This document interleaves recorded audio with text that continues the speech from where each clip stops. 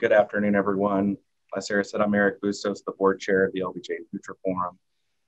Thank you all for joining us for our conversation, post-election landscape in Texas and beyond. The Future Forum is an organization that brings together individuals with different backgrounds, experiences, and points of view to discuss local, statewide, and national topics that affect us today. Our goal is to create civil, informed, and bipartisan discussions, which is needed now perhaps more than ever. The Future Forum's events are made possible, though, by our credible members and sponsors, including the Downtown Austin Alliance, Jeff Eller Group, Carbach Brewing, and Joe Cook's Catering. I'm incredibly excited to begin today's discussion, focusing on the recent elections and the political trends that we're seeing. Joining us today is State Representative Celia Israel, political writer for the Dallas Morning News, Gromer Jeffers, State Representative Matt Krause, and the Washington Bureau Chief for the Texas Tribune, Abby Livingston. There will be an opportunity to answer your questions at the end of the conversation. You're able to type your questions into the Q&A box throughout the conversation, and we'll address as many as we can at the end. And now I'll turn it over to our moderator, Karina Kling, host of Capital Tonight on Spectrum News, to lead our discussion. Thank you, and thanks to everyone for being here. Hopefully everyone's gotten some rest. I'm looking at all of the panelists and addressing that to you guys right now, because I know that has not been the case for many of us. Just to kick things off and to be blunt, Representative Israel, I want to start with you. What happened to Texas Democrats? Well, I think Donald Trump happened to Texas Democrats. He's been a difficult man to understand, a difficult president to understand, and he draws from a different kind of voter. And I think our polling, our polling was wrong. It was wrong on both sides. I don't know about Matt, but I'm ready to take our pollsters and put them in a cannon and shoot them across Lake Travis. Is what I'm ready to do. They were wrong. We thought we'd gain seats. My Republican friends thought they would lose some seats, and neither of those scenarios happened. It was just status quo. So, we've got to pick up our bright spots where we can, dust ourselves off, and get ready for a very difficult session in January. Representative Krause, I'll let you kind of stem off of that, but also just was 2018 the wake-up call that Republicans really needed, and how did your efforts change from 2018 to 2020 to make sure that didn't happen again? Yeah, absolutely, without a doubt. And Gromer and I have talked about this very recently, that 2018 was the wake-up call. And I think that's why Republicans responded so well, is because we didn't wake up Labor Day weekend of 2020 and say, man, we've got to get involved. It was November, whatever, of 2018. We said, if we don't get our act together, things are going to go very differently next cycle. And so I know for me, last time in 2018, I was helping friends out around the state, how I can help them and make sure they came back. 2020, I said, what do I need to do to make sure I've got my house in order in House District 93? So you're exactly right. 2018 was a huge wake-up call. And because of that, Republicans prepared, and we responded well on Tuesday night. I want to ask you about the Dallas area. I mean, Democrats have been on this steady march in Dallas for years. What happened this time around, just when it comes to picking up more seats, and what we saw with really kind of keeping the status quo? This is for me, Karina? Gromer, yes. In 2018, I think Democrats got a lot of low-hanging fruit, and Representative Krause is right. They kind of caught Republicans by surprise, and former Representative Beto O'Rourke ran a really great campaign and raised $80 million. It was sort of a different kind of race. This time around, though, I think going into the 2020 cycle, Democrats and the representative will probably tell you, knew that it would be tough getting to 9. But what happened was the polls and all the money coming in and their energy and excitement gave sort of the illusion that it was a done deal in some circles. And talking to Republicans, they were kind of getting used to the fact that Democrats would have a great night as well, particularly in terms of taking the House. But as to what happened, I mean, Morgan, Meyer, Angie Chin Button, Representative Krause, and everybody, all the 5 targeted seats in Tarrant County won, and even in Collin County. And so what that shows you is, yeah, the Republicans were ready. I think the polls were wrong, and it was underestimated how tough it would be, even with the close races in 2018, to actually get from -9 to plus whatever. Abby, at the end of the day, I mean, we're seeing Biden still, or Trump still won by 6 points, which is a smaller margin than we've seen in decades. And as more of these mail-in ballots came in for Texas, we actually saw Tarrant County then flip to Biden. So the landscape there, and even if these House lawmakers and some congressional members are able to hang on to their seats, how do you think that changes moving forward and with what you saw on election night? I think there's going to be a lot more caution nationally with Texas, whether it's spending money and enthusiasm. I'm endlessly fascinated with Tarrant County. That is my home county. I grew up in Fort Worth. And I just wouldn't have believed you if you told me that the county would flip, as it appears to have for Joe Biden, but they wouldn't pick up any state rep seats. And I'm terribly interested what the representatives have to say about that. But I think when you're looking at this, and I'm in Washington right now, the chatter in national circles is there were a number of Democratic incumbents across the country on the House who lost. And like in particular, one really hurt was a woman named Donna Shalala, Congresswoman of South Florida. And she used to be the Secretary of HHS. She's a very notable political figure long before she came to Congress, and she lost. And I think there's some questions of why were Democrats so bullish on going on offense, particularly in Texas, and then they've taken all of these losses. And so there's a lot of consternation in national political circles. Everything that happened in Texas played out nationally, and it's just as scrambled. And I think that's a reflection of Donald Trump has just completely upended all of the normal, I guess, laws of nature we used to apply to politics. Representative Krause, I want you to weigh in on that too, because I mean, this is your area and what you saw with the House races versus at the top of the ticket.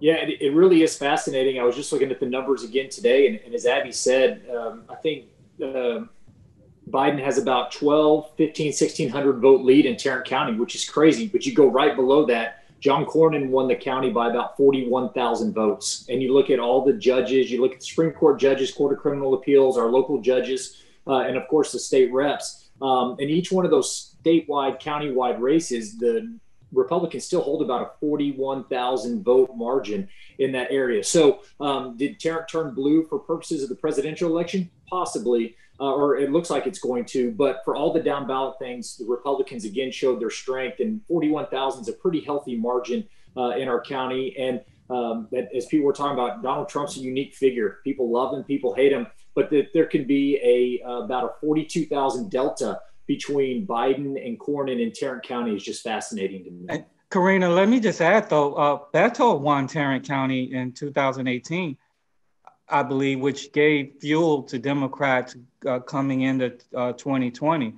So something is happening at the top, right? That isn't translating in the down ballot races for whatever reason. And maybe it's message, candidates, whatever, but there's something going on there. It's fascinating. Well, Gromer, go ahead, Representative Israel. I'll lay in here and say one of the things we can say, from 2 years ago is we had a big gap between Republicans and Democrats in the House. And one of the reasons why the gap was so big is because Democrats weren't able to tell their story. Telling your story costs money. Direct mail, digital ads, and TV. Well, that was all in place this time around. But the Trump factor is the weird thing that was, I think, throwing the polls off. So we had 3 House races that were lost by less than 1%. We had 7 House races that were lost by less than 5%. So what makes me feel good is that I and my Republican colleagues were held more accountable to a November voter. At the end of the day, that's a good thing. More than 11 million Texans voted. That's a good thing. So we'll be digging into the data to see what happened, but it tightened up, and go back to, you know, the pollsters, you know, it's just, it still drives you nuts that the data could be that far off. And we'll see if this was the year of Trump effect, because he has so many, he brings so many weird points with him, or if this is a trend. Gromer, want to ask you about straight ticket voting. I mean, this was the first election that we didn't have straight ticket voting. How much do you think that had an effect on down ballot candidates, but also with what Representative Israel's saying, and the fact that, yes, incumbents may have kept their seats, Democrats may not have flipped their seats, but these were very close races. Yeah, I think straight ticket voting, the elimination of it had to have an impact. It's hard to really quantify, but when you look at the fact that, you know, someone going into Tarrant County or any other place and voting for Trump or Biden, and then a down ballot candidate gets an automatic vote, I think that meant something, removing that. And what's hard to know is how many casual voters would come in and see R or D and just vote the straight ticket. But I think that's a significant number. I don't know how significant, but we'll have to see. But the bottom line is, yeah, I mean, a lot of the viewers and readers, they see that the Republicans won and think it's just, you know, they just rolled out the ball and had an easy win. It's not like that. I think what's getting lost here is that Texas may not be a battleground in the sense of a presidential battleground where you see presidential candidates invest time and money here, but it's a competitive state. And if you don't work hard to win, you will lose. And I think Representative Krause will tell you that. I mean, if those Republican candidates, down ballot candidates, didn't have money and didn't work hard, the Democrats would have beat them. And the other part too is message, and we'll see. I still think this is a center-right state, and if a Democrat is going to win, their message probably has to be center-left. Let's see Representative Israel if she can speak to that. But I think that message is important, but it's not easy for Republicans anymore. This is going to be a competitive state from here on out. Representative Krause, I'm interested to hear your take, because I mean, Republicans were the ones that did away with straight ticket voting, but do you think that would have hurt you had it been there this time around? That's a great question. We got rid of it in 2017, and I think it definitely hurt us. But we said it's going to take effect 2020. I think it definitely hurt us in 2018 for sure. I think everybody agrees that with the Beto mania, the Beto effect, there's a lot of folks that went in there, hit Beto, went all the way down, and that had a huge effect. This time, I mean, you had people, at least 40-some thousand people in Tarrant County who voted for Biden and then voted for Cornyn. So I don't know if it was, maybe they were going to do that anyway and you weren't going to have as many straight ticket votes. As Gromer said, we really don't know. I'm waiting for Derek Ryan to crunch all the numbers and get back to us on what it means. But it could have had a huge effect. It may not have. But as Representative Israel said and others have said, the fact that it makes voters more engaged and have to go down the ballot and actually come out to vote to go down that ballot, I think is a positive thing. Derek Ryan's been a busy man. Abby, I know since you're in Washington, I want to kind of shift the conversation just a little bit to you and what type of influence you think Texas will have in Congress. I mean, was there an expectation in DC that at least a couple of Texas seats would flip?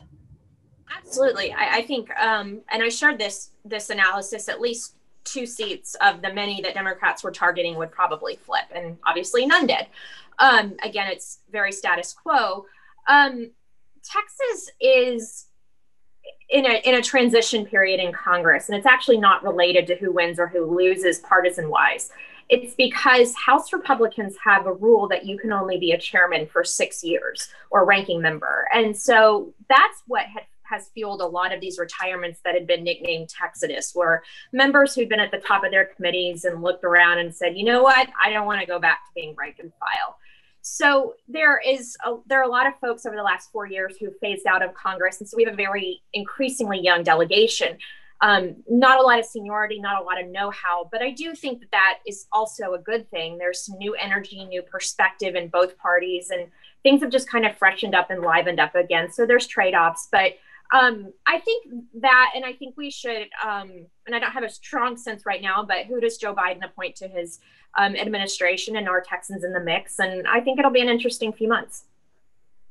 Representative Israel, are you worried that flipping the Texas House will be even more difficult in 2022 with President Biden as President Biden-elect in those midterm elections?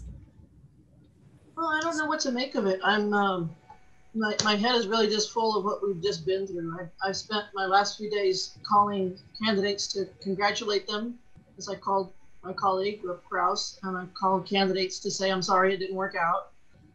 So right now, we're not really thinking about that. My staff and I visited this morning about legislation. Today's the first day of filing. Who are going to be our allies? Who can help us pass common sense reform? So I'm really not thinking about that yet, Karina. I'm focused on what you might think is a cup of coffee, and through the day, reading what other smart people have to say. And respecting the traditions of the House, which we make sure that we're not Congress, that we want to be able to work together and get things done. And perhaps at the end of the day, the voters in Texas were the big winner. Over 11 million voters, many of them making a statement on these House races and saying, we do want you to get things done. And I hope that that's ultimately, we will continue the traditions of the House and not be Congress. And that's been my focus starting this morning. It's a new week, it's a new day. Let's get ready for session. Representative Krause, I mean, how will governing and the way you approach your job be different in a post-Trump world?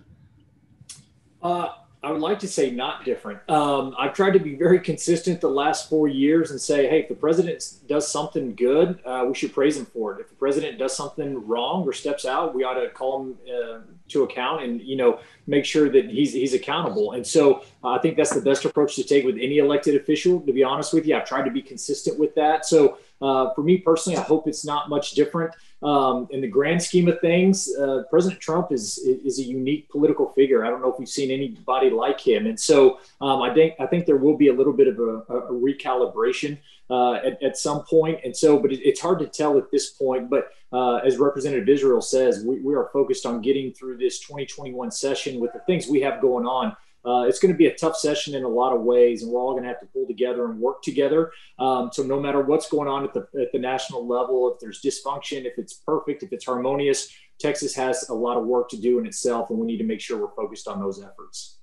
I want to ask you guys more about the Texas House in just a second. Gromer, I just wanted you to weigh in on with what we're seeing in this transition, maybe or maybe not right now, but the way things will work here in Texas versus the way things will work in Washington, and how you see that playing out with a President Biden. And I know we're still waiting to see what the U.S. Senate and what happens there, but how that trickles down. Yeah, I think Texas sort of reverts back to being, Trump was such a powerful force in national politics, but also Texas politics. I think it kind of goes back to, while Trump I don't think he's going anywhere in terms of party politics, but I do think you'll see the focus shift more on Governor Abbott and sort of the local Texas leaders. And I expect Abbott and Patrick and the Republican leadership to use Biden as a boogeyman of sorts, a whipping person. They will treat him the same way they treated Barack Obama when he was president. They will point to him and say, watch out for this guy. He doesn't represent Texas values, and use him as a sort of a political prop for 2022. And it's a midterm year. Democrats would, by virtue of having a White House, will be the party in power. And so they will have to look out for sort of that backlash vote that you saw in 2010. I think that's the big challenge for Democrats, is try to not get overwhelmed by sort of a Republican tide during a midterm year. But that will be the change. Not so much Trump, but more of a Texas flavored, sort of vibe going into 2022. Abby, then Attorney General Greg Abbott used to say during the Obama administration, I like to wake up through the Obama administration and go about my day. I'm not quoting that correctly, but how do you see this all playing out from the DC perspective on down to Texas? Well, I think what DC folks are going to increasingly become obsessed with in the legislative session is redistricting. And do Republicans choose? Texas and reapportionment is expected to get 2 to 3 seats. And do Republicans choose to be super aggressive and get as many seats as they possibly can in both the state leg and the U.S. House? Or do they maybe take a more conservative, and I'm not speaking ideologically, like strategically conservative approach, focus on incumbent protection? My sense among talking to Republicans in the state, everybody wants as much rural landscape into their district as possible. And so there's a real choice ahead strategically, because what happens sometimes in states, if they're super, super aggressive, by the end of the decade, it's almost like Etch-a-Sketch. You shake the map up and those lines become less reliable on determining the winner. And because populations come in, people have moved around.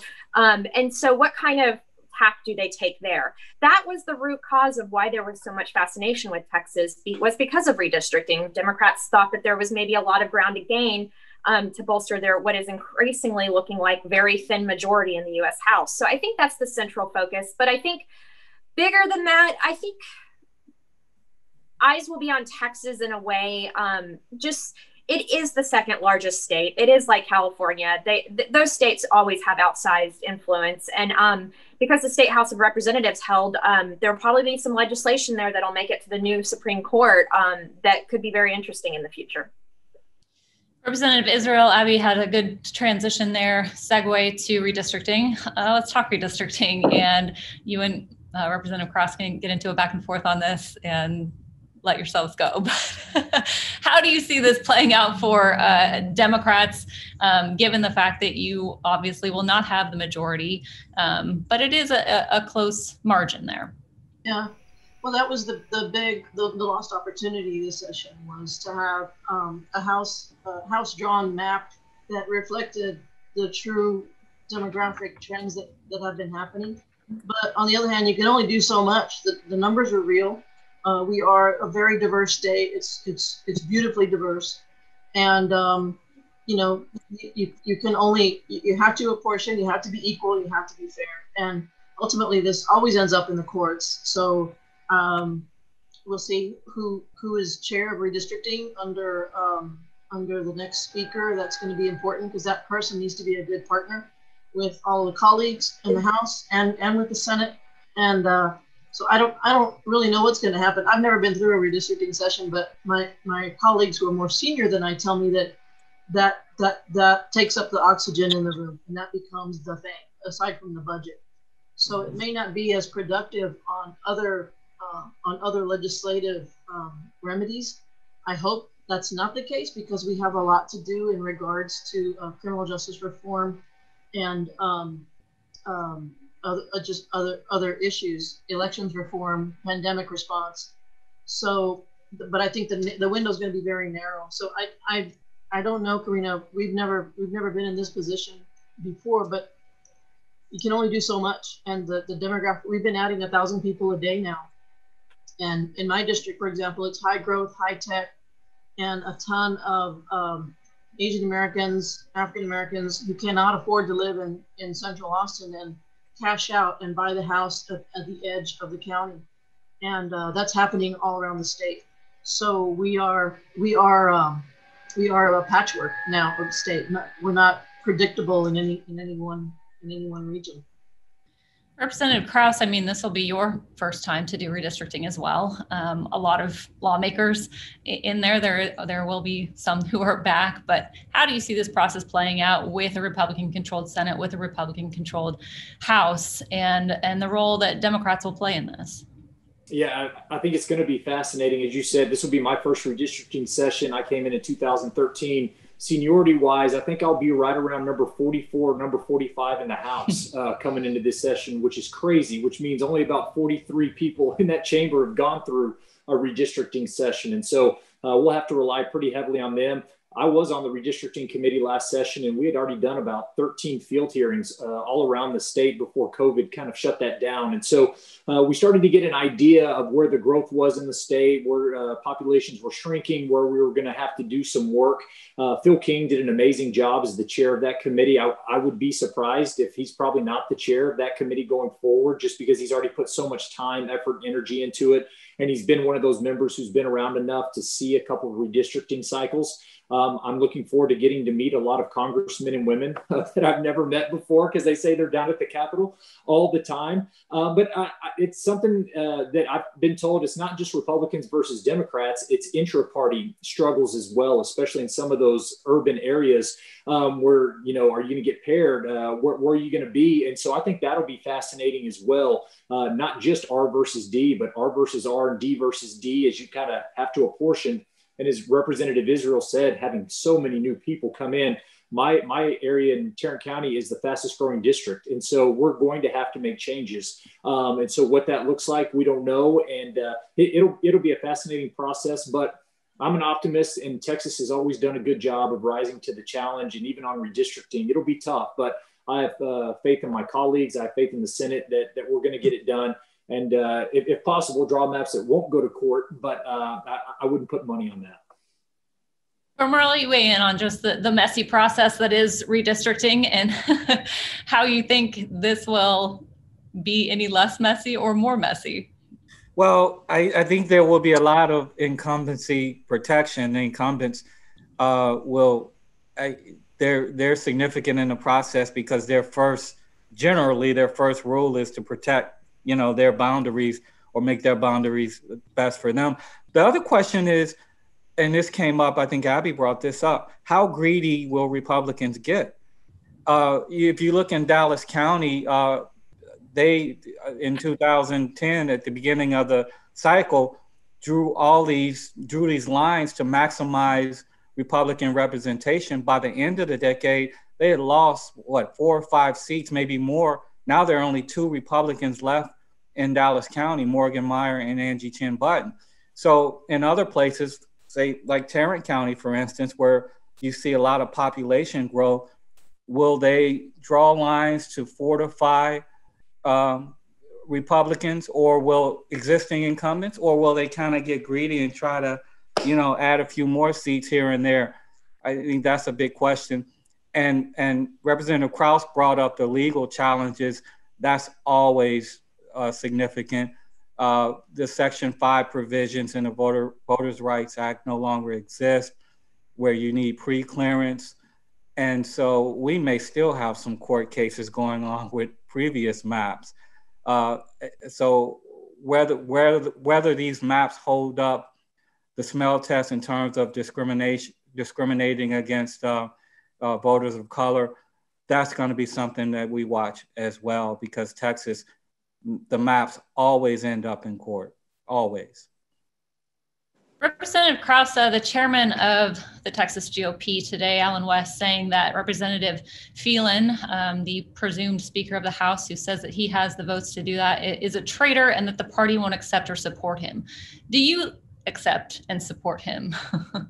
Yeah, traitor's a pretty strong word for a guy who's done a lot of things that are in the Republican platform in his time. I mean, he was the guy who authored the constitutional carry during a disaster last session, which is about as far as we've moved on Second Amendment rights since I've been in the chamber.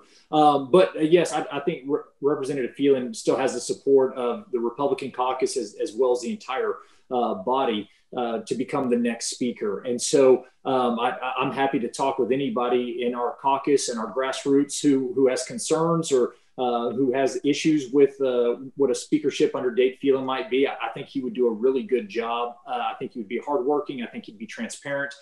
He's shown that in his time in the House. And so, yes, I support Dade Phelan. I know a lot of my colleagues, I think most all of us at this point do.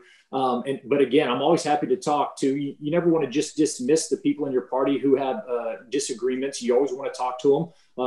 see where maybe you're wrong, where maybe you can inform them in other places. So I look forward to having those conversations with Chairman West or anybody else who wants to have those in the coming months. But I do think Dave Phelan on day one, January 12th, will have the gavel in his hand and be our next speaker. Representative Israel, I mean, what do you want to see from a speaker, Phelan, if that is indeed, in fact, the way it ends up? I mean, I know he's been an ally of Speaker Bonin, the outgoing speaker. Do you think he needs to show that he's different from Bonin? Well, I think I support Rep. Phelan. I expect him to be the next Speaker of the House. It is disappointing to see once the decision is done, like, we got to move forward. Transition, just as you see in the White House, is important. Transition to the speaker level is equally important. We've got to prepare for a session where we have COVID concerns, healthcare concerns, and you always want to make sure that the speaker is surrounded by really smart policy people who are a liaison to my office to help us all be better representatives. But I've gotten the assurance from Chair Phelan that he believes in what I believe in, and that the speaker should help every member succeed to the extent that they want to succeed. And if you want to sit in the back rail and pout, you can. But if you want to get in there and get some stuff done, that lane is open. So I'm assured that that's the case. A lot of what we work on is nonpartisan, and if you're smart, you work across party lines to say, I've got this support on both sides. Can I get a hearing? Can I get out a hearing and move it through? So for that reason, I have high expectations of Rep. Phelan, but I'm assured that he and I share those same goals. I'll ask this question to all of you. It's just kind of a general one about the state of the next legislative session. But Gromer, maybe I'll start with you. I mean, everyone's still having to deal with the coronavirus pandemic. There's still many Texans who are unemployed. I know that during the course of this campaign, and I know Representative Israel, we've talked about this on my program, but there's been some change in the conversation about Medicaid expansion and whether more Republicans will look to that because of the coronavirus pandemic. How do you see that conversation playing out in the next legislative session? And do you see it as more of a bipartisan approach? Gromer, if you want to start, yeah. Yeah, I do. I mean, the pandemic will be, of course, the major topic, and inside that topic is healthcare. When you think about 2018 and to some degree 2020, healthcare has been really a major issue, and an issue that Democrats have been able to really gain traction on because voters respond to it. I mean, a lot of the gains in 2018 on a congressional level and on a state level were because of, in my opinion, the healthcare issue. And I think that will bring Republicans to the table. You mentioned Medicaid expansion and accept the federal deal. Let's say even if they don't do that, there has to be a conversation on what the Texas solution is to get more people affordable health insurance. So yes, I think that will be a big issue. And I think the voters, in essence, have pushed Republicans to the table on this. Abby, I'll let you weigh in.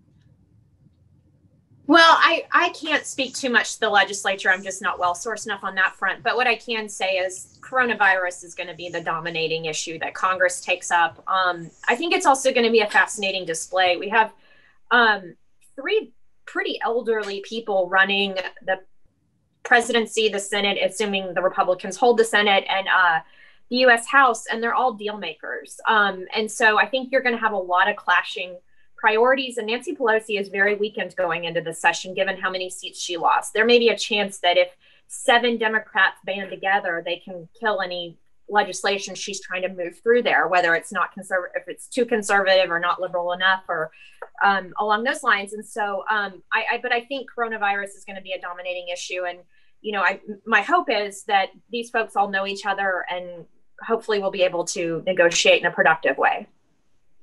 Representative Krause, what's your take on just the idea of some bipartisan movement on Medicaid expansion or some of these other healthcare issues dealing with the coronavirus and that being the key issue next session? Yeah, again, it is going to be the key issue. And it's not just at the broader level of policy, it's at the lower level of just how are we going to get our jobs done, right? There's questions. Do we meet in the chamber? Do we have in-person committee hearings? Do we do certain things in a different way? And so that's all COVID related as well. And I'll continue to say, and I hope Representative Israel agrees with me, that if we're in session, we need to be in the people's house, and we need to be present. Teachers are sent into the classroom every day. Healthcare workers are sent into hospitals every day. Everybody is going to their jobs, and so we need to be at our job as well. So we'll have to do that. On the healthcare front, I think Gromer's right. I think there were a lot of strides gained in 2018 on that issue, and I think you saw last session Republicans respond to that. Senator Kelly Hancock and Representative Tom Oliverson had a bill last session that created a high-risk insurance pool so that people didn't have to worry about pre-existing conditions here in Texas should they not have an insurance provider that could do that for them. So Texas was proactive. We worked at that to make sure those with pre-existing conditions were still covered. And I think that's the kind of ingenuity and kind of bipartisan cooperation we're going to look for solutions, as Gromer said, to Texas-specific stuff, whatever it is, we're going to be looking for those issues and not looking to Washington, D.C. to save us on them. Representative Israel, what's your take on this? Because I know that there's been plenty of criticism about what Representative Matt Krause is talking about with regards to that bill from Democrats. Well, I was heartened to see this summer another conservative state who expanded Medicaid, and now Texas is in the minority of states that said no to those federal dollars. Missouri passed an initiative that was similar to my bill, which is if the body doesn't want to make a decision on it, take it to the voters. That's happened, I think, in Idaho and Utah, and most recently in Missouri, where they said, let's expand Medicaid, and you can have your own version of what that looks like. But I think it's malpractice, to put a medical term on it. It's malpractice to not take back your federal dollars to help Texans have more insurance so that their insurance isn't tied to their job at a time when those jobs are untenable and on shaky ground. We have a conservative model. And that comes in the form of various conservative states that have done it, and we continue to lose rural hospitals left and right. So Representative Busey and I have an initiative that would just simply say, let's follow the Missouri model and take it to the voters. The Appropriations Committee will be key to that on our side to see what does that solution look like? What's our skin in the game to pull down those federal dollars? But we've seen several of my Republican friends who are open to new ideas. And I think the voters have spoken on that issue in particular. I'm going to get to some questions from the participants now. I'll try to get to all of these, but Representative Krause, I'll start with you on this one. It's this very Zoom related and virtual related. Assuming the Capitol remains closed during session, how effective do you think Zoom meetings will be for constituents? I work for a trade association, and normally we host an advocacy event in February. I worry about Zoom fatigue from both lawmakers and constituents. Yeah, God bless you. I feel that Zoom fatigue right now before session even starts. And so again, I'm going to go back to, I think the Capitol should be open. You might have to limit how many people can be in a committee room at a time. You might have to limit certain things, but I want to hear those trade association days, and I'm sure Representative Israel would agree with me, are some of my favorite days because we are hearing from constituents about the issues that are important to them. So we're going to do our best to keep our office open the entire session. I do think members' offices everyone's a little unique. Some are older, some may have health conditions where they may make different decisions than I will in my office. I think you have to allow that, but I think we do need to meet in person. I think the Capitol needs to be open for the people to express themselves and petition their government. We work for them; they don't work for us. And so I'm hoping the Capitol is open, business as usual as much as possible, and we'll be having those interactions where we can really hear from constituents and have real meaningful conversations. Zoom is going to be okay in some instances if you have to have invited testimony or special circumstances, but I think that should be the exception, not the rule. It has not been easy from a TV news standpoint, I'll tell you that. As good as all of you gotten with your backgrounds and everything else. Representative Israel, I mean, have you heard anything about where or how the session might look, where it might take place? What's your take on this? No, that goes to my point. I think it was really important for us to decide on the speaker apparent quickly, because he and his team have to work quickly to with our House Administrative Committee, chaired by Charlie Guerin. Here in Central Texas, Donna Howard is on that committee. She's a former critical care nurse. And just as a reminder, the bulk of the work that happens is underground, so it's not really conducive to airflow. Although it was an architectural wonder when it was built. It's a beautiful facility. So we've got to come up with some happy medium here, but we are all very concerned about visitors in small spaces and just being careful. We don't want to do more harm in the course of doing the people's business, but it is the people's house. We just might not have all those, Boy Scouts with germy hands running all over the place. But I still want people to come and do what they need to do and visit. That it makes a difference when you visit in person. I know when we passed cannabinoid oil, for example, meeting my constituent who was in a motorized wheelchair to tell me her story and to know that she was my constituent. She didn't care if I was Republican or Democrat. She just wanted me to feel her story and her kid's story, and I did. So that's an example. And other safety related issues that I hear about in the Transportation Committee. When people can tell you their story in person, it makes a difference. So I hope that we can find a way to make that happen. Abby, I've got another question. I'll call this person out. Jennifer Sarver. Hi, Jennifer. As a native of the Rio Grande Valley, I was fascinated by the results in South Texas and the growth in Trump's share of the Hispanic vote. Can you comment on that? That was one of the questions that I did not get to, so I'm glad she asked it. Well, I think that, I'm sorry. Go ahead, Abby. I'll say something and then Abby. Go ahead. Yeah. But I will say, I mean, the Democrats got an overwhelming majority of the Latino vote in areas that were not in the Valley. In all the other urban areas of Texas, the Latino vote came out strongly Democratic. But that tells you we shouldn't take the Latino vote for granted. And there's members who have been redistricted into a strong, comfortable Democratic position. And they need to tell their story too. We all were taking a victory lap for the public school money that the public support funding that we put out there. And that's another dynamic. I think in South Texas, you have the energy sector that weighed into it. Border issues weigh heavily. We don't agree on all of that stuff. There were a lot of lies being told about Democrats that we supported defunding the police, for example, which is incorrect. At the end of the day, I'm a small business person, Chamber of Commerce Democrat who happens to be a lesbian from El Paso, Texas. So I have a lot of different layers to me, and I represent a high growth, diverse district in Texas. Very proud of my border background. So I think that what happened in the border was disappointing, but it should be a wake-up call for Latinos and progressives and Republicans alike. You can't take that vote for granted. Abby, I'll let you weigh in. I know you guys have written a lot about this, and has Gromer. I mean, this is going to be something I think will be studied for years and years, both by journalists, by political actors, by academics. One thing I would flag, for as much criticism as Secretary Hillary Clinton got for her 2016 campaign, she did better than Biden, if I recall, in South Texas. And she and Bill Clinton have ties going back to 1972 in that region for the McGovern campaign. And this is a region both of them cared about. So if you had told me that Joe Biden would underperform Hillary Clinton in South Texas, it wouldn't have shocked me. What shocked me was that one of the congressmen down there, Congressman Vicente Gonzalez, who's based in McAllen and his district goes north, he won, I think, by 3 points. I haven't seen the final margin, but there was a moment in the middle of the night I thought he might lose. And that was one of the things, I felt like something strange was going to happen. And I was worried the polls were wrong, just because there were so many new people coming out. But that is not what I was looking for. And I was completely stunned with that. And so when national Democrats are looking at Texas, before they can go on an offensive, they have to worry about protecting him before anything else. And so it's going to be very fascinating.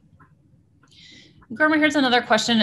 Given the closeness of various down ballot races, would results for Democrats have been better if Biden had spent one or more days campaigning in major Texas cities like San Antonio, Houston, and Dallas? Yes and no. I think a presidential, presidential candidate visits always help. You saw with Trump how his whirlwind campaign tour of Pennsylvania and Michigan and all those states, I think helped tighten things. And so a Biden visit here strategically probably would have helped, maybe even more so than money, because the airwaves were so saturated toward the end. And I don't know that that matters, but yeah, I think it helped. But it probably wouldn't have given him a victory here. I think the numbers just suggest that this is still a Republican leaning state. And so you really have to do a whole lot to flip it statewide, particularly with Trump having that hidden strength that I think a lot of people underestimated. But could he have done more to pump up even African American, even Black voters, which look, they perform very well, but there's always little meat left on the bone. There's always something, areas in the state that you can look at where you say, wow. And this happened with Beto O'Rourke. I wish I could have pumped up those numbers a little bit more. So a visit would have helped. Would he have won Texas by coming here more? I don't think so. Representative Krause, what's the current situation with the state budget? Are we still anticipating major cuts in the next session? Good luck with that one. Yes. But you know, that's the big question. Representative Israel and I, when we get sworn in, we only have one constitutional duty for 140 days, and that's to pass a budget, a balanced budget. And so I know I've been in a lot of talks with the appropriations chair, Giovanni Capriglione up here in South Lake, who my guess will continue to be the appropriations chair. And he says it's going to be tough. I mean, we're going to have a tough session to figure out how to fund all of our priorities with the money we have because of COVID related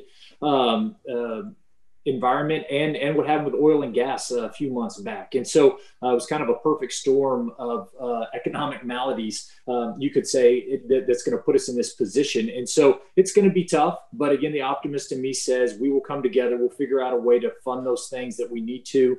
And we've always done that. And we have to do that. And we will do that, even though it's going to be tough. Have there been any talks yet about additional revenue? Well, there's been a lot of talks about everything you can think of. I think everybody's looking at any way we can do this. I know the rainy day fund has been talked about quite a bit. You don't always have that going into session, but I think everybody understands if this isn't a rainy day, what is? And so I think you'll be looking at some ways to use that economic stabilization fund to shore up some of our shortfalls. And luckily we have that money and we haven't touched it in the past for other causes, so that we do have that now. So I think you'll see that, and then other ways to try to figure out that budget shortfall. But there are going to be some hard conversations. Although I've had a few veteran lawmakers that say session sometimes is easier when you don't have money. When you do, everybody comes to you and it's hard to say no. When you don't have money, you can just tell them, sorry, we don't have it. You're not going to get it, and just get ready for a tough session. So we'll see how it goes, but we'll get there. Representative Israel, what do Democrats fight hardest for in terms of not cutting some of these? I mean, there was so much money pumped into education last time around and various others areas. Well, I think we fight hardest for public education, because that is our future economic reality. If we want to continue to lead, continue to grow and innovate, and do cool stuff with our business world, we've got to make sure that there's a pipeline there. And so that's going to be, I think, the big area for us is how do we maintain the revenue that we put in, because in the last economic recession we cut public education by $5.4 billion, and that left that did real harm and real damage. You layer on top of that, of course, the COVID environment, where teachers are in some districts have some kids are distance learning and some kids are in the classroom. I know I couldn't do that. So there's even more challenges, and then internet access. So there's a lot of things that we're all having to learn about, the intricacies of how do you teach a kid. And I think that's got to be our number one defense point. I'll just ask you this too, and it's one of the questions, but how do you foresee new revenue streams in that battle in the next legislative session? Well, there's always corporate gifts that the state government gives, and I think this is time for us to look at those array of incentives that the state has and see where can we nip and tuck. That's not the only answer though. So we're gonna have to cut some of our expectations. Some of our agencies are gonna have to cut expenses, and some of our special interests are gonna have to give in. For example, there's retailers get a discount for submitting their sales taxes online. That's a remnant from the 1980s when you incentivize people to do their transactions electronically. Texas.gov is now doing millions of transactions in dollars every week.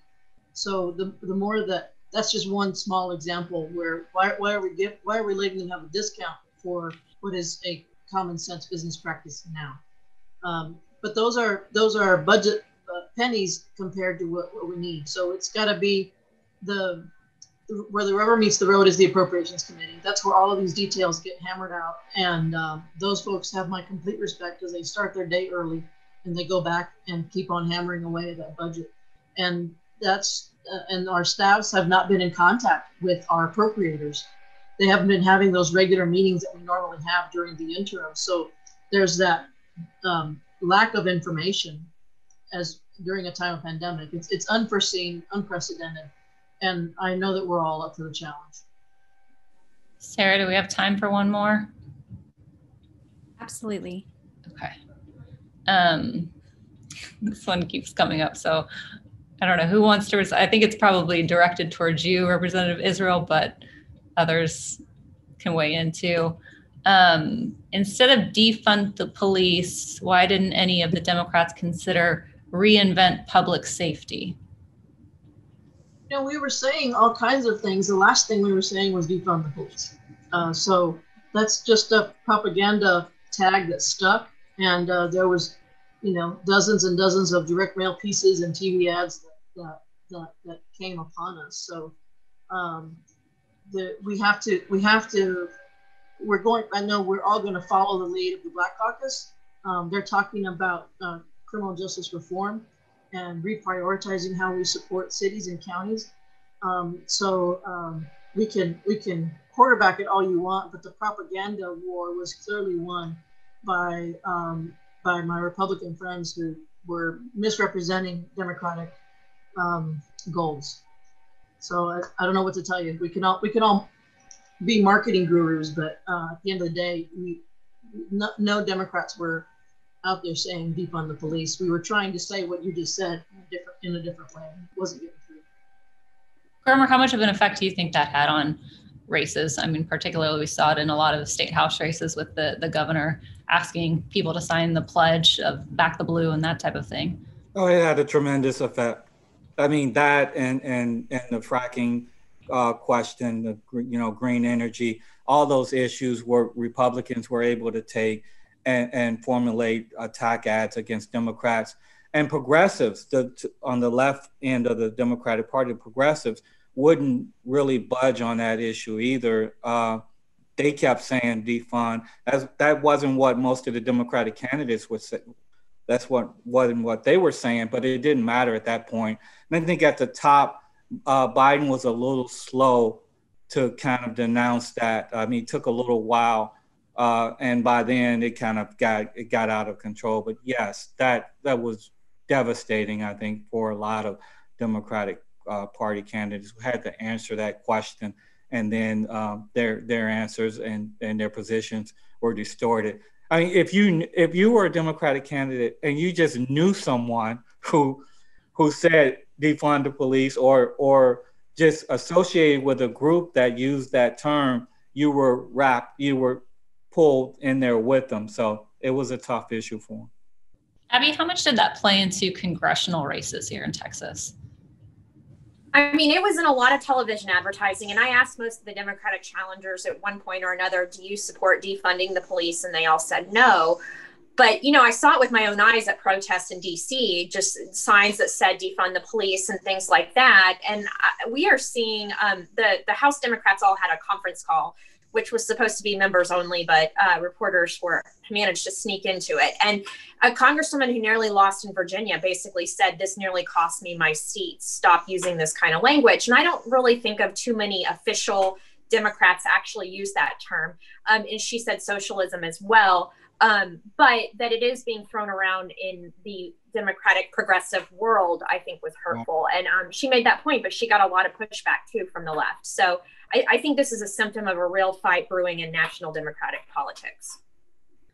Representative Krause, I'll give you the final word on this. I mean, how much did this play into your race? And I mean, do you think it's a fair term to use against a Democratic opponent? Look at him smiling, Karina. I was just going to say, you know, it's hard to say that it's fabricated or you don't do it when you could see it play out in real time that $150 million was taken out of the Austin police department and deployed to other places. And I think that was your example of defund the police. I know my opponent had a fundraiser with Greg Kasar, the Austin city councilman, who was endorsed by the Socialist Party, who embraced that label, and also almost kind of bragged that he led the fight in Austin to take away that $150 million from the Austin Police Department. And so you did have Representative Leach, his opponent, had some very strong words about defunding the police as well. And so it wasn't all theoretical. It wasn't all marketing. There were some actual real world applications and real world statements showing that that is the direction that some of our opponents could take things should they get in office. And so I do think it was effective. I think it was a misstep at the national level, as Gromer said, for Biden not to come out more forcefully and put that to rest. But on the local level, I think there were some legitimate instances of that. And I think it was a very positive for Republicans. I will just note that the Austin Police Department has not been defunded, though. There was money taken and reallocated other places. But $150 million went away from some of their critical work for other purposes. And so I think that's what allowed a lot of people to say that's what defunding would look like. But I understand your point as well. The terminal, yes. Well, let's leave it on that very controversial note. But thank you guys so much for doing all of this. I'll turn it back over to Eric. Well, thank you to the panel for sharing your insights with us this afternoon. We really appreciate all your time. If you're not already yet a member of the Future Forum, I strongly encourage you to sign up on our website, lbjfutureforum.org. Members enjoy the best of what the Future Forum has to offer, including first access to events and happy hours, networking opportunities, and benefits at the LBJ Presidential Library. Our next event will be on December 10th, where we'll explore the impact of COVID-19 on higher education. Thank you all, and I hope to see you again.